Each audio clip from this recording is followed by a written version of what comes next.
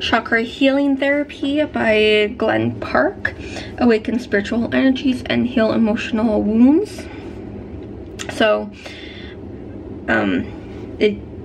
like, as you can tell, you're more focusing on the energies of the chakras to help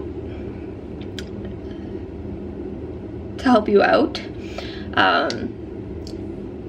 To me, this can be as an addition to whatever else you're doing to help you out. You got like different things to do, and again, it's good for those who want to add this in to help heal, and who do have an interest in knowing about like the chakras and like doing healing in some way via the chakras.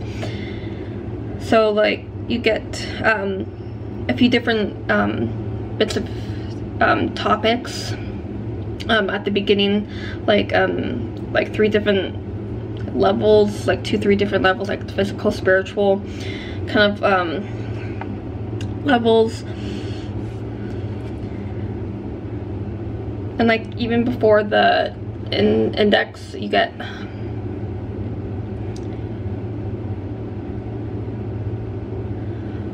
like a few different diagrams.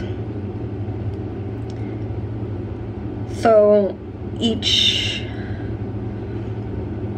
chakra have their own like chapter, and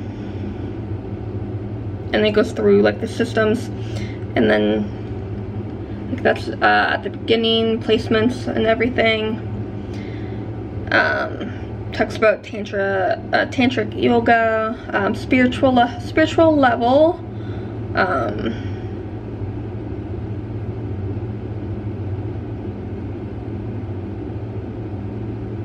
yeah.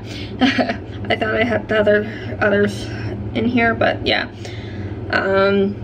For each chakra, so like you get its Sanskrit name, English translation, dominant stage. So like for the base or root chakra, it would be conception through birth and infancy. Central themes, so the inner animal, grounding center, and survival consciousness. You got like you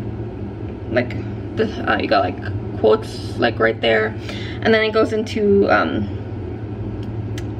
like the levels, so like physical level,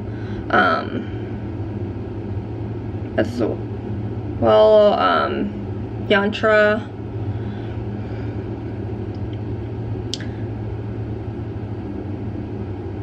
psychological level, like that's the other one.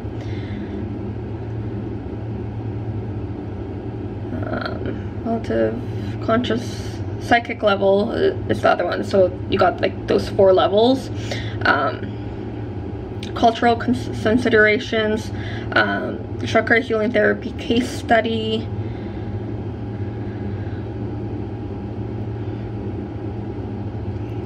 so like yoga positions, visualization, kind of thing. So if that interests you in some way, this could be a nice little reference or resource if you do that, do this type of thing, of like chakra healing. So yeah, chakra healing therapy. Happy readings.